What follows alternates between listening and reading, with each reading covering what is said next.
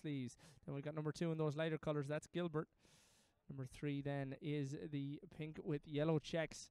That, of course, is Quick Draw McGraw. We got a number change here. Number 4 is actually Lightning Bug. Lightning Bug with the darker cap, pink body, white sleeves. And then on the white outside is only Merlin with that red body, yellow diamonds, and white sleeves. Regina Walsh in charge as they come up towards the line. And away they go. On the inside is Caraway Tuesday. Right down the middle of the track right now is Quick Draw McGraw.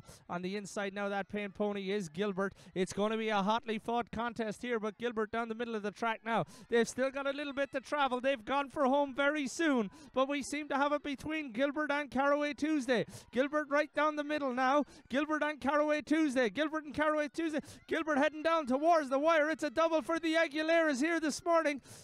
That's Gilbert coming across the line in first, Caraway Tuesday in second. It's going to be a hot contest for the rest of the podium here. Number 3 is Quick Draw McGraw. Then we've got only Merlin, and just behind those is, of course, Lightning Bug. The judges have conferred, and the result is official. Your winner of race number 4, the Half Pint Hustle, very kindly sponsored by Sharon Shepherd.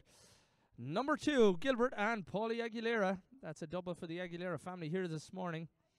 Finishing a very close second, a very well-fought race was Caraway Tuesday and M&S.